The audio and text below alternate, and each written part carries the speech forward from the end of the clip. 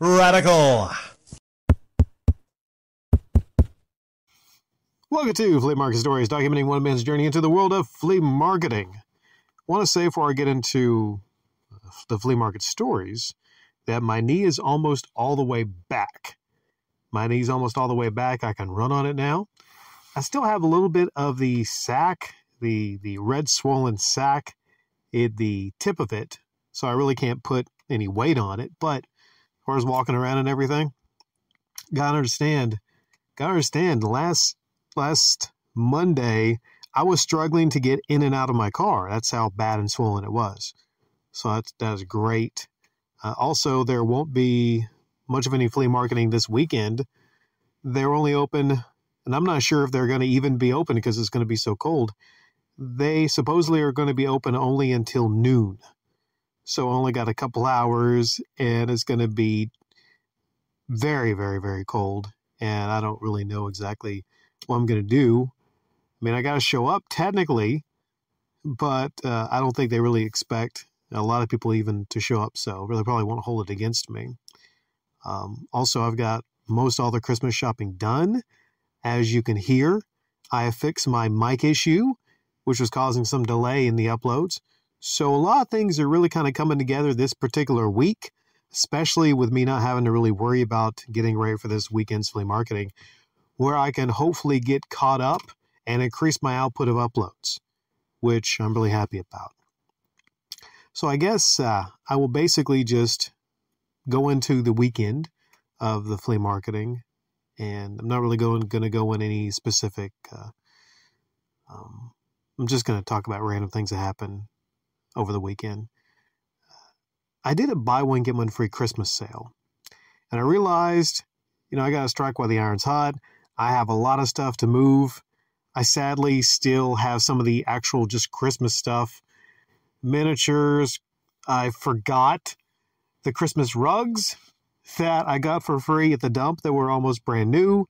So if I go to the flea market, if I'm there this weekend, hell, I might just put just nothing but Christmas stuff on the table and sell it for a fucking dime each. I don't know. Just a quarter, a dime.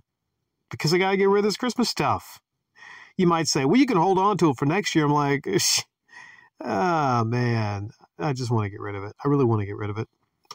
So I did a buy one, get one free Christmas sale. And at times, I didn't have all the games out in the trays, specifically the PS3 games. I ran out of trays, so I didn't have the ability to put them out. I was telling people I have a big box of PlayStation 3 games, and explain to me this. Why were people more excited to root through the box of PS3 games than they were to see them in trays? Like mentally, does something happen when people go through a box of something? They feel like they're going to get something really great in the box, whereas if it's presented in a tray, they are less enthused. Like, oh, I got to dig to get into this box and see everything in the box. Yeah, I don't know. I also did the buy one, get one free on the movies, but no one bought a single movie outside of maybe the Christmas stuff. No, I think last weekend I sold some Christmas movies, but not a single damn movie sold. Not a single one. So the movies, I don't know. I'm thinking of just doing a clearance on the movies and getting rid of most of what I have. Some will still sell, some VeggieTales, some kids stuff. If I have some more Super Mario Brother, yeah, those will sell. But the regular movies, anything that you could probably see on Netflix or Hulu, those are really just not moving. And yeah, I got a lot of movies to move also. And I have another guy that called me over to his table, I think it was Sunday, and he mentioned that he had a lot of kids' movies. I asked this, I'm sorry, I'm all over the place. Did I finish that one thought? Everything I wanted to talk about with the buy one, get one free. Yeah, I did on the comics. It was pretty successful on the games. It was. But people were just going for the big titles for the most part. And I said, I kind of hope that the intention was to just move a lot of my overstock. But I sold pretty much all the GTAs, which I didn't want to do, except for the Xbox One GTA. damn, I got so much to talk about here. So it's my show. I can talk about whatever I want to. I got so many GTAs, and before I get into the other thing, I want to mention I don't think I sold one single Xbox One game. Of all the platforms, PS4 sold, Xbox 360, PS1, 2. I even sold a couple PS1 games, but I didn't sell a single Xbox One game. Is it possible because people are just not caring about buying the physical Xbox One games because, Game Pass? I've noticed a trend also in some of the gaming stores. The Xbox One games are lesser than the PS4 games. So if you're a physical collector, I mean, that's a great thing. Like I saw Dragon Ball Fighter Z for $8.99, where it was like $15 on the PS4. So it's a good thing if you like physical games, I guess. But, I just thought it kind of weird. I even had a sealed GTA 5, and I did not sell that. But getting back to this one guy, so he mentions to me that he has some movies. This is after, I think, last week,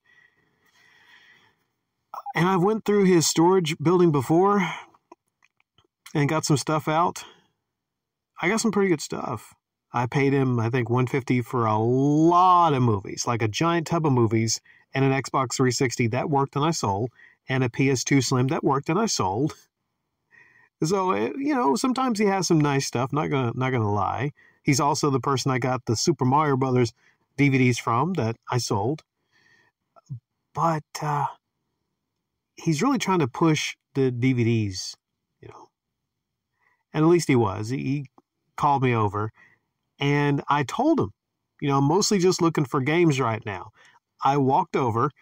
I was trying to be nice. I looked at the kids' movies, and I have a lot of kids' movies. Nothing wrong with kids' movies.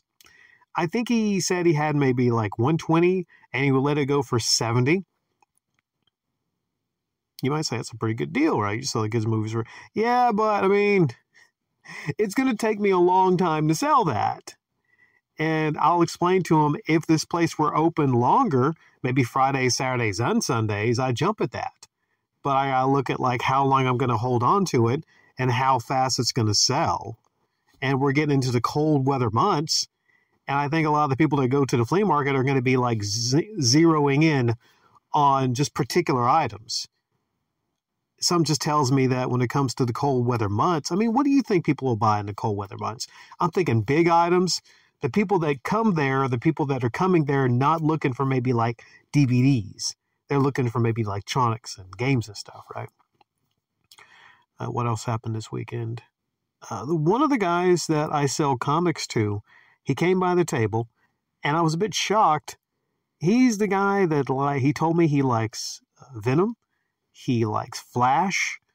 He likes Spider-Man, Deadpool, stuff of that nature. But everyone likes Spider-Man and Deadpool, like stuff to collect.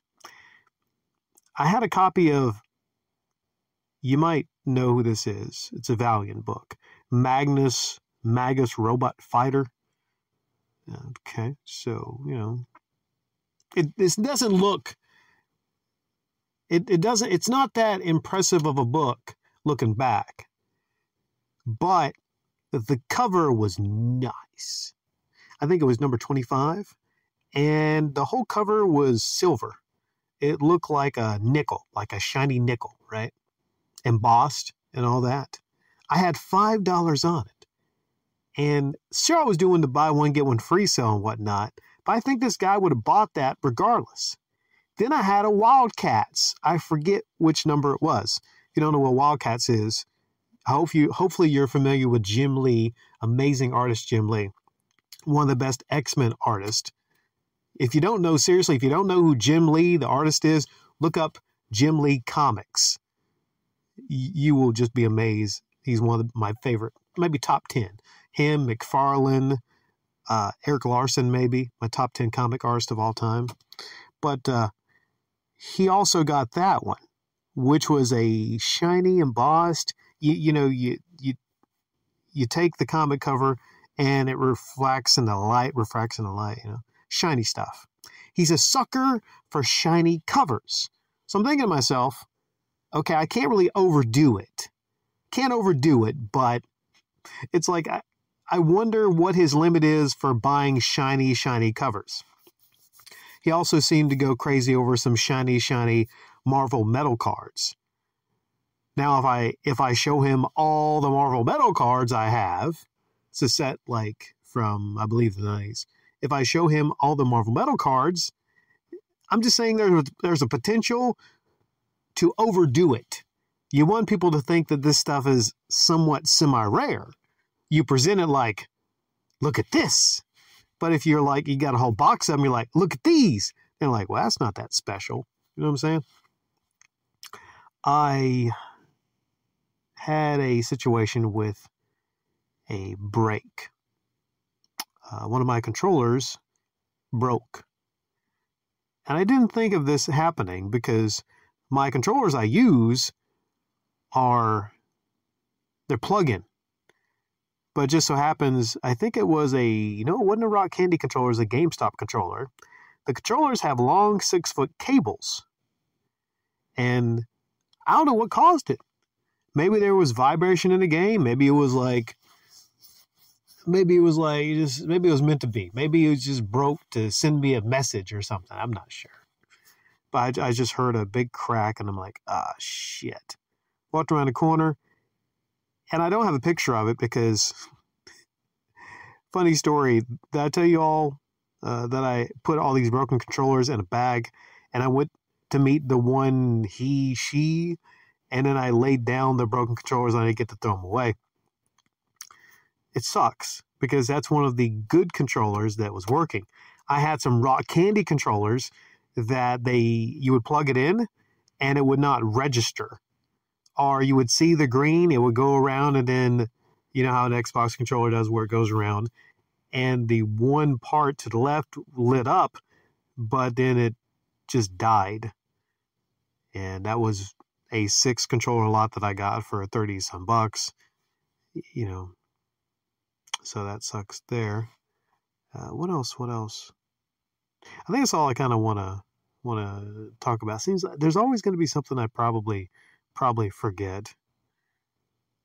But I'll just leave it there. So overall, it was not a bad weekend. Money wise, 160. I didn't sell any consoles. I had a lot of people asking about the consoles. Didn't sell any consoles. Of course, that Saturday, I was in a situation to where I had 3 on display. One of them didn't have a hard drive, though, because like I mentioned before, somebody, I believe, stole one of my hard drives. And I just got one white Xbox 360 in the mail today. I have 2 more coming. They were late, though. So it didn't surprise me that I didn't sell one of the consoles. I did do good on the games, though. I did. So 160 Saturday. Could it have been a better day? Yeah. Seemed like I was selling more, but what it was is, if it was not buy one, get one free, you can make the argument I would have made more, well over 200. But I think the buy one, get one free made me some new customers, and they appreciated the buy one, get one free sale. And then Sunday, I barely squeaked out to 80, and I didn't get any sales until after 12. So, yeah, just overall a kind of letdown of the holidays, considering that, like I said, this weekend I'm not even going to get to go to the flea market, really, because, you know, they're only open for a couple hours. So you have a 2-week hiatus, and just a big letdown, I would say, overall, comparative to what I was trying to bring in game-wise. But I'm going to probably diversify, and someone mentioned eBay. I don't know. I might do eBay.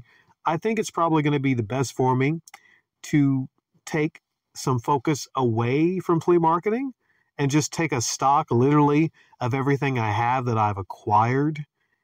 And once you get into buying things and going into the auctions, it kind of gets a bit addictive. It does.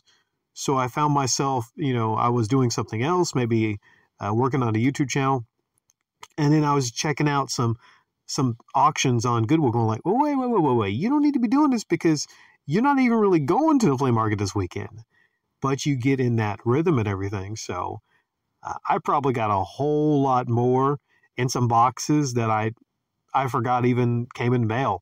So that's what I'm going to do. take a stock of everything, organize, and make the most of this Christmas weekend that I have off and I don't have to worry about the flea market. And I will try to upload a lot for you guys because I have the time.